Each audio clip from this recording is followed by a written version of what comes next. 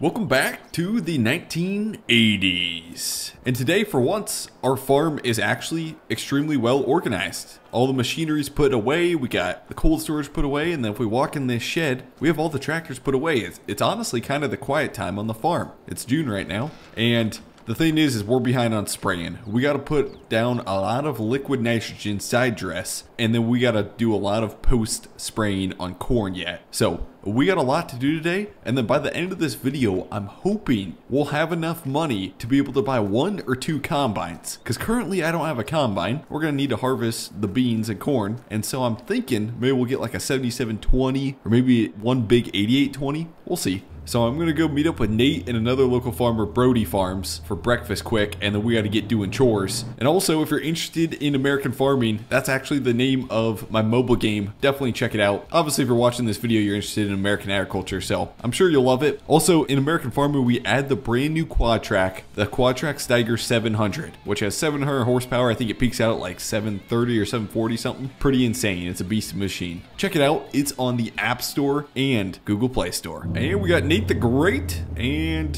wherever Brody is. And if you guys are wondering where Buck is, Buck's actually out in California right now, believe it or not. He's out on vacation, so it's crazy times right now. Good morning. What are we eating? Dairy? I was thinking of some pancakes from the pancake house over there. Where's Brody? I have no clue. I ain't heard from him this morning. That dude is always late. He's late to everything. Well, I ain't gonna wait on him. He can just get here when he gets there. We might be done by the time he gets here. Well, that was decent. I gotta feed some cattle, man. You wanna help me? Yeah, you know I'm always. Oh, there he is. Right when we're getting done eating, he shows up in the Chevy. Did you guys save some food for me or not? No. Chevy's really that slow that it took an hour to get here. Yeah. We had some problems. It wouldn't start. I had to get the jumper cables out and get it started. Yeah. Well, you know what they say. Chevy, built like a rock. Dude, those mud flaps, man. I love those things. That's awesome. Anyways, I'm gonna hop in my Chevy. That was just making fun of. Okay, we'll see you boys. So this is Buck's mod. Buck does an awesome job modding, and he always puts on a bunch of cool mud flaps and stuff on this. So this is a K10, and then I think Brody had a K20. But I always joke about Chevys, guys, just because I drive Ford in real life.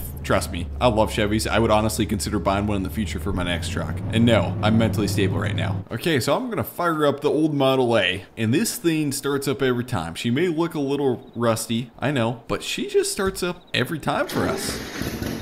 And we're gonna throw her on the hay rack quick and throw some hay bales to the cattle right now because those guys are hungry. Tell me when I'm good. Yeah, keep coming. Almost there. About a foot. Keep coming. And you're good. Perfect. Oh, actually, Nate's got round bales. Yeah, Nate's getting round bales in there. I gotta talk to Nate quick. Nate, do you want to throw round bales or do we want to throw square bales? Mixture. Okay, throw that one in there and then we'll throw a couple square bales. That'll work. Just gotta get this in here. Perfect. Alright, I wouldn't stand in my way too much. Oh, you're good. Okay, so Nate's got a round bale. I'm gonna throw some square bales. It's a lot more labor for us with square bales, but they work. Okay, so we're gonna unload some bales. I'll start tossing them to the cows, and there we go. Keep tossing them. Perfect. It's that simple. Just toss them in, and then it's gonna start taking them. Calm down, boys. We're feeding you. Okay, it looks like we're full, so we're gonna pull out the hay rack. For now, we're just gonna park the hay rack here. We'll detach it. Okay, we're not supposed to get rain for a couple days, so we'll just leave the hay rack outside. It should be fine. I'll throw the Model A under the shed, and we'll get to it. Okay, so Nate's taking the 706 with the loader and just scooping up the manure, and then we'll have a manure pile somewhere where we'll just use it for fertilizer and dump it in the fields. Should work pretty good. There we go. Brody's shutting the gate. Since we're super behind on spraying, guys, like we need post-emerge and liquid fertilizer down, we're hiring Brody to do some custom spraying for us, the neighbor, because he's got is it 60-foot or 90-foot sprayer? The 60-foot. Do you want to spray post-emerge or liquid nitrogen? I can spray the post-emerge. Okay, so he'll spray post-emerge. We'll put down some liquid and side dress, basically, and be able to knock this out. I'm going to send Nate to go pick that stuff up. If that works, you meet back here with your sprayer, and we should be good to go. Sounds good. Nate, Johnny called. Liquid end ready and herbicides ready. Just hook up the gooseneck and go pick it up. Okay. Are we gonna be using our weeders this year? Well, tell me how good the Roundup is, and I'll tell you if we're going to be using those. I have no clue how good it is. We're about to find out. It's a new product, man. Dennis Allball out of Ankeny, Iowa, actually created this stuff, and it's kind of one of the first times we're using it, and we're going to see if this stuff works or not. So we're going to get the 47 out, and like I said, guys, I wish I had front weights, because as soon as we fill the sprayer up, it does get a little light. At some point, I got to buy front weights for this tractor, but for now, we'll back up to the sprayer, get her hooked up. I got all the hydraulics hooked up. we should be good to go. Okay, I'm going to get the sprayer unfolded just to make sure all the hydraulics are working. Like I said, guys, this is a 90-foot sprayer, so we should be able to cover all of our acres pretty darn quick with it. Okay, Brody's actually got the same sprayer, and I'm thinking that might be a 90-foot too. So, I mean, we'll really be able to cover some acres. Okay, I'm going to back up to Brody, so that way when Nate gets here, we'll just have everything ready to rock and roll. He'll be able to pull the trailer right behind us, and we'll be able to start loading. That's a good looking pair right there. Yeah, very similar. Is that a 4440 or 47? Yes, it is. It's a 44. Dang. Can I hop in there quick? Yeah, go ahead. So this is the 4440. Oh, it's on a power shift. It's a quad shift over there. Gotcha. It's pretty much the same as the 47 over there. 47 is just a little newer than this. But yeah, it's a nice tractor. It's got a loader. I like it. And there's the man. Okay, so what do we got here? You should have picked up everything. You got herbicide on half the trailer, and you got regular nitrogen on the other side. Perfect. We'll back her up and get her loaded.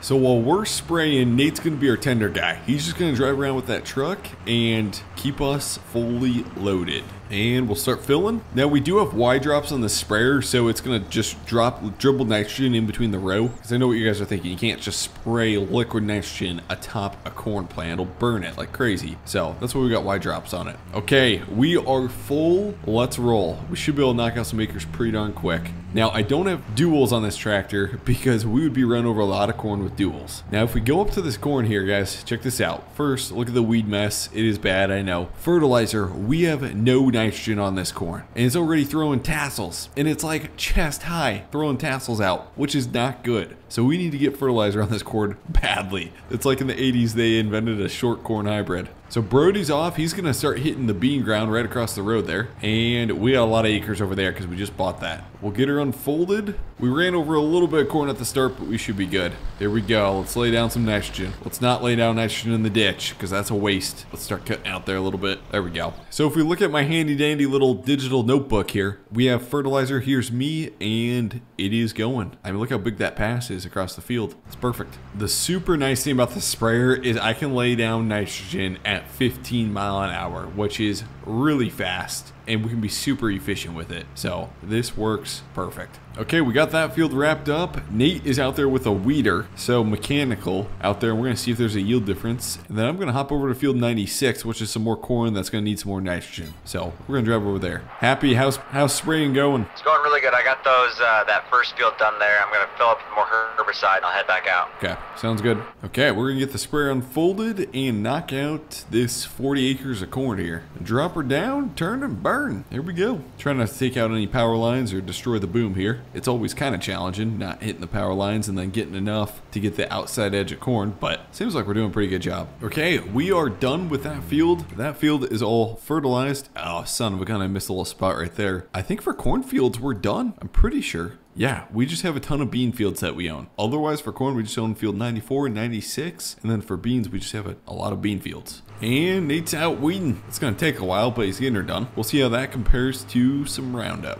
It is now 2 months later, and actually the corn's starting to come up, but we got something really cool. It's August, getting into September, and you guys know what time that is. That is time where we start chopping some silage. Speaking of silage, there's Nate and a Gale wagon that we rented from a neighbor, and then we got another one over there. And that's what we're going to be using to transport our chaff over to our blue harvester. If you guys have ever been into the future, people call these blue harvesters the tombstones of farms because everybody went broke who owned one of these, but not us. We're not going to go broke in the 80s because we own one of these. So let's get, even though we have $4,000 left in our bank account, let's get chopping. But first off, I got to feed a couple hay bales over to the cows. Okay, so we'll get in the 7-0 and just grab a couple bales and get these fed here. There we go. There's no problem lifting these bales. And these are some heavy bales that we made here too. We might still want to get a weight for that. Oh, a rear weight? Yeah. I know.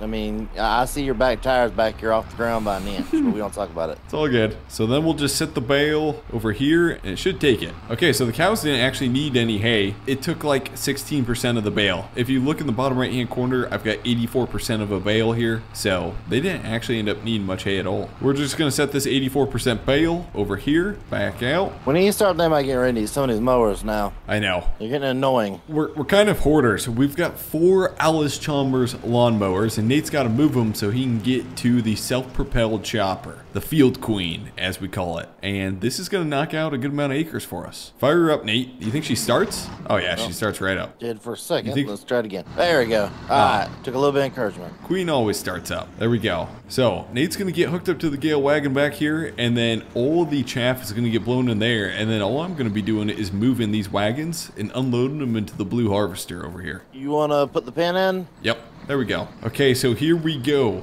Now, I don't think we're going to get too many tons off this field because we didn't put enough fertilizer down, but it'll be decent, I'm hoping. Nate's going. He is chopping along. And then if we look at the chopper right here, it's just eating it up. It's just going along, eating the whole plant instead of a combine, which just only takes the grain, throws the rest of the plant residue. This takes the whole plant, although there is a certain good amount of residue on the ground because of animations, but otherwise, it's working pretty good. Oh, Nate, you missed some. There's your testing corn. How full are you? The weight scale, I'll take a guess, about 17%. Okay, and he's just cruising right along here. This is working pretty darn good. Okay, so while Nate's doing that, we got to get a tractor to pull these wagons around a little bit. I could. Ooh, we haven't used the 4020 in a while. I think we're going to use the 4020 today. It'll be the best tractor for it because I don't want to use the 47. It's hooked up to the sprayer, and then the 4955 is just overkill for what we're doing. So the 4020 should work pretty good.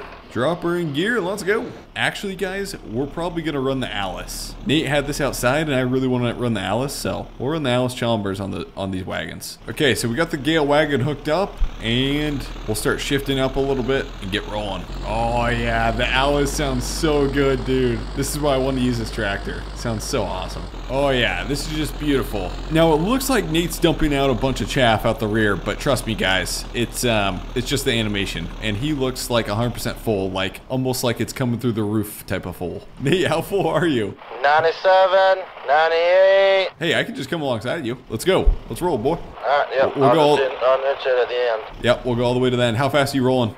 6 miles an hour. 6 miles an hour? Okay, let me set cruise. Or let me set my gear and give her full throttle. There we go. Perfect. This is working good. So Nate's in the Field Queen. He's unloading into me because he's got a full wagon. This is working pretty good. And then at the end, we'll just switch her out. This is awesome, actually. And there we go. We should be empty. So Nate can drop his wagon. And then actually, I'll just drop mine real quick and then we can switch them out. We'll just disconnect her and I'll let Nate get hooked up and I'll go dump her. Okay, let's see if we can fill this silo here. So my unload chute is off to the left. So that means I gotta pull in like right here and we should be good, I'm thinking. We've actually never used this harvester before. Oh yeah, this will work good. So we'll get as close as possible, start unloading chaff. There we go. Okay, while that's unloading, I'm gonna check out, yep, so we got 1,500 liters of chaff in here, and I'm sure we can store a ton of chaff, so this will work good. And then we'll just keep doing this process. So I'm looking at my handy little notebook from the 30s, and it looks like we can start planting winter wheat in October, like end of September. So as soon as we get corn off, I think we're gonna plant some wheat, just so we can get some straw for the cows, and then we'll have some income from the wheat too, come summertime.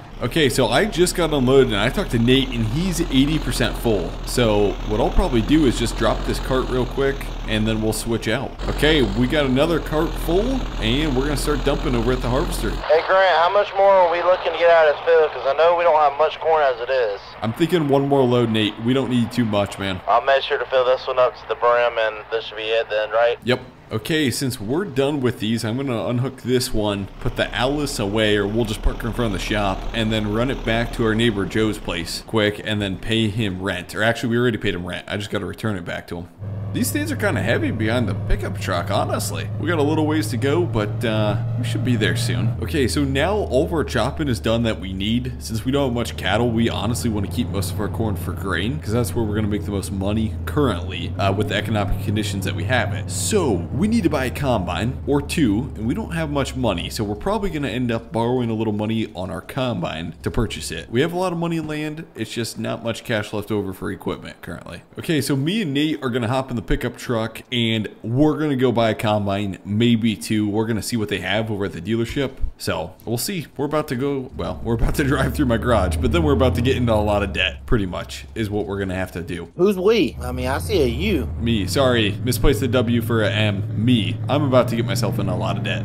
Okay, so this is what we're thinking, guys. Dealership had these. We talked to the salesman. He's got 2 John Deere 8820'S. He wants to get them off the lot. He's willing to cut us a deal for these. Usually they're about 75K a piece. Okay, hear me out. He wants 120K, so 60K a piece for these combines, which isn't a bad deal. And we were thinking about buying a Gleaner or something older and smaller, but he can't get these combines off the lot. And so he's willing to offer us a deal. I think if we get them for 110K, Nate, we got to take them. I think we do too, because especially these are the 1979 models, so these are the oldest that these came in. Yep, they've been on the lot for like 5 years at least, and they can't get them sold. Yeah, so let's go ahead and just pick them up then. Yeah, so we are going to, on my handy dandy little banker notepad, we're going to borrow enough money for this. There we go. We got enough money, and now I'm going to finally write him a check. But luckily, our grain will sell for a lot, and we should be able to pay off both those combines in the first like 200 acres. And there we go. We wrote him a check for these 2 combines. I think he actually said we can drive them home today. They're ready to go. So that's the plan. Nate, I'll let you choose what combine you want to drive. I'm going to choose this one right here. She's calling my name. And also, 2 bean heads came with these combines, which they're going to ship from a different location. So eventually we'll get those on the farm, and then we just need to find some corn headers once we start corn harvest. So this should work extremely well for us. A little big combines for our acres, but we'll grow into them. Oh yeah, 8820, got our first gear, neutral, second, third, fourth. Got our separator engaged over there, that yellow handle. Got our, is that throttle? I'm assuming that's throttle, that red switch. Oh yeah, that red switch is throttle. Got all of our gauges here, and got our grain tank back here. I'm not sure how much capacity these hold. I forgot to ask the sales guy. And there's Nate rolling down the road with 2 8820's. One thing about this is the steering is a little wacko. With those small tires in the rear, it's kind of tough to drive straight going road speed. I'm not having an issue. Just be careful, man. Don't yank that steering wheel. You'll be thrown off the road real quick. Nate, keep her straight, man. Come on, I got warm up my tires. You know the Daytona 500 this weekend. I don't know if I said this yet or not, Grant. I hate this train. I know. I've already seen the train go by. I'm good. Okay, so we finally made it here, and we just gotta figure out a spot to park these combines. Like, our shed space is getting full. Nate, you thinking we can throw them in the open cold storage over here? I'm currently thinking the shed back here where we had the other combines. Do we have room there? We should. There's nothing in it. Okay, yeah, perfect. If it fits, we'll see. Oh yeah. Oh, this will work perfect. Okay, we'll have Nate pull in. It should fit with duals. Keep going a little more. Just to make sure that they both fit, I'm putting it in a little bit of angle. And we'll pull the other combine in. Easily fits. I don't know if it'll fit with the headers on, but fits for now. Perfect. It won't fit with the headers. We're going to put the headers somewhere else. Yeah. Anyways, guys, thanks for watching this episode. Next episode will most likely be harvest, because we need a lot of money. We have a good amount of debt and stuff, and we need to pay off our debt and our operating loan. So thanks for watching, guys, and definitely check out Nate's channel and Brody's channel down below in the description. Thanks for watching, guys. We'll see you in the next one.